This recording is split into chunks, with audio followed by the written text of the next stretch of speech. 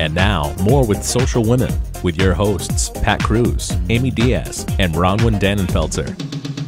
This is very exciting. Hello, Marcia Coné from the Women's Fund. That's who we've got here with us today, and an incredible organization.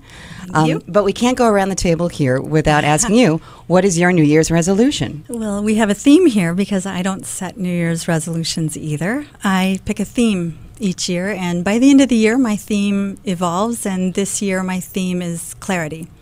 And I'm 3 days into the new year, and I can't tell you how many things about clarity have passed my hands, either through email or books or articles, and I'm not even looking for it. So I'm looking forward to a good year, successful year, which is full of focus. So.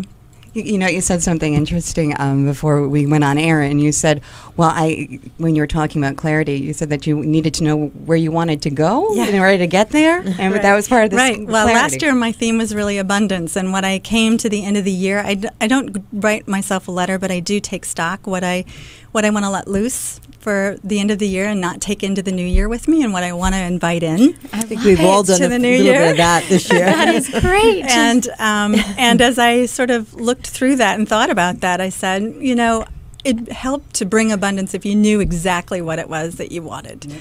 And so I thought, clarity. I need some clarity to really understand in all aspects of my life, what is it I really want, and how do I invite that, and not how, and invite that in. So that's very, very fitting, especially considering the Women's Fund, which we're going to talk about a little bit here. And again, an amazing organization, really helping women get from one place to another. You can explain it better than I can, but can you just give us a little bit of an idea, a paragraph, then we're going to go from there about what it is the Women's Fund is, if you could wrap it up in a nutshell. Sure. As you said, we do a lot, so it can be difficult, but I would liken the Women's Fund to a cross between a think tank and a foundation or philanthropic organization. So we do policy, advocacy, and research, all geared toward really understanding the status of women and girls in our state and how to move that forward, how to advance women and girls forward in our state. So, because I was reading that in some of the groups that you work with, which we can talk about in a second, but when you've got grants that you give out, what is that process, or how do people find out if they fit into your grant process? Sure. So we do an annual grant making process, and we're focused on systemic change, which is different from a lot of the direct service. We find that direct service is really important. So direct service meaning the shelter beds, the actual workshops. We're looking at, we use this story called the babies in the river. You're walking along a river and you see babies floating down the river, and what do? Jump in and start pulling the babies out of the river. And I come along and see you doing that, but I keep going, and you think all the things you think about me as I keep going and not jump in and help you pull the babies out of the river. But I'm going to the top of the river to find out who's throwing the babies in and get them to stop.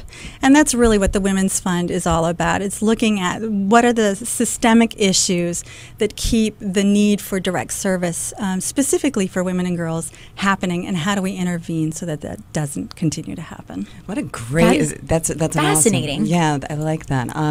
Because if we kind of bring it back, I was looking at, again, you've got, SOAR is one of the groups that you work with, which is domestic violence, right? That's right. That's Sisters Overcoming Abusive Relationships, and we have had the good fortune to invest in that organization for 10 years.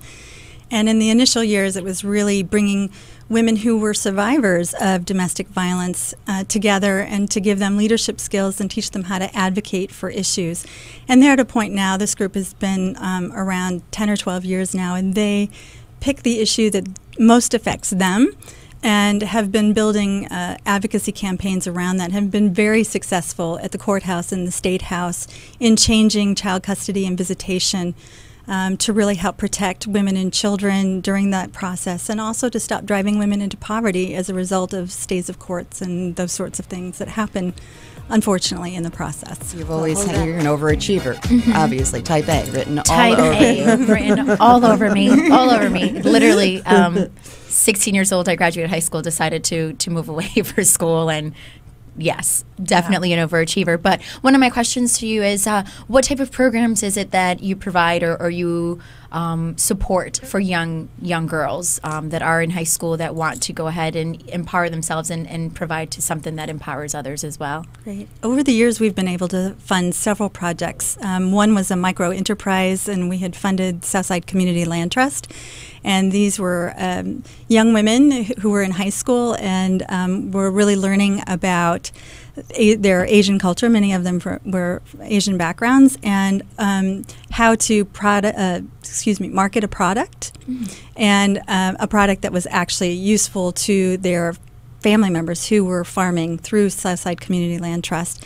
A more recent grant that have funded and has had great success in the city of Providence has been Young Voices, and that's been to empower young women to get policy advocacy skills, public speaking skills that they need to advocate for issues that matter to them.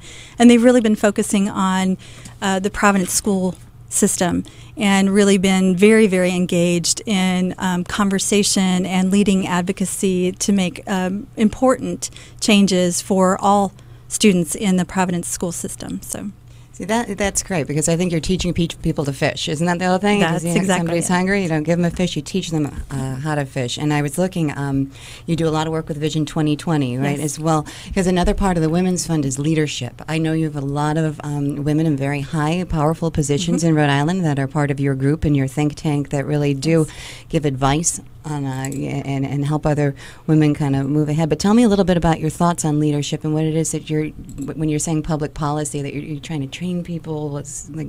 Sure. Public policy is about decision making, and it's about decision making that affects our day-to-day living. And so when women are absent from tables of leadership where policy decisions are made, whether that's in the corporate office or at the State House, often issues that we're most concerned about don't come to the forefront. So we need women at all tables of leadership to make sure that issues that we are concerned with are addressed. Education is often one, healthcare is often one, transportation, as we're balancing our crazy lives to make sure that our kids are in school and getting the healthcare they need. Women understand things from a very integrated approach, not that men don't, but because of the way we live our lives. We have an interesting take on public policy, and we add to the leadership of any organization. And so why would you we're 52% of the population in the state. Why wouldn't you use all of your resources in the state to solve the state's issue? Why only use 48%? Well, if you want to make a change, you got to have a voice, right? And that's what you're doing, is you're not only helping people find their voices, and women and girls, and these issues that need to be taken to the, the Senate floor and the House floor, but that's where I really see what you're doing and the difference that you're making. It's amazing. There's nothing more rewarding than talking to some women who have participated in one of the grant programs we funded and who have actually said to me, I was a victim and now I'm an advocate. That's great. And that's very powerful. And the women have the voice. They do. Yes, we do. Yes, we do. If somebody's got an idea or an organization that they're trying to kind of push through, do they just reach out to you and see about did you do training as well as grants? Sure. Or do you have workshops working with women? We do a series of different activities. One of our major activities or strategic initiatives is called a Women's Policy Institute. And we have 7 women right now, a very diverse group of women from, I think our youngest is in her early or mid-20s, and our oldest is somewhere in her late 60s.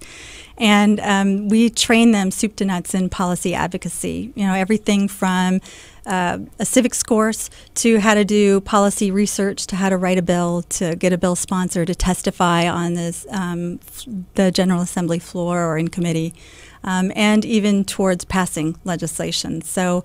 And many of those women go on to do public policy in their nonprofit organizations or create new nonprofit organizations and lead those. Well, wow. I don't know if you know this, but all right, girls, guess what's the percentage of women that are in office in Rhode Island? Got it? What do you think? Throw a number out. 12. Nope. 3. No, it's low. I would say 20-ish. Yeah. Ooh, good. You can respond to that. Is it? It's 22%. Really? It's up from 19% in 2006. Wow. So we're slowly climbing up. Through our RIGAP project, we've actually been working with the governor's office to increase the number of women serving on boards and commissions in the state. Last year, we were at 15%. He promised by the end of his first year in office that we'd be at 30%. We're a little over 30%. And he's working to gain parity for women and men serving in those positions at the end of his term. And so we're really proud of our work in that area, and we'll continue to work to engage more women in leadership in our state. That's fantastic. That's wonderful. Well, actually. we don't have any more time for our segment, and we would love to continue speaking with you. But if our listeners would like to get in touch with you or learn more about the Women's Fund, where can they do so? Best to go on the web, www.wfri.org, or you can find us on Facebook, the Women's Fund of Rhode Island, and we're also on Twitter, Women's Fund RI. Great. Thank you so much for all the work you are doing. Thank you. Thanks for having me. Happy to.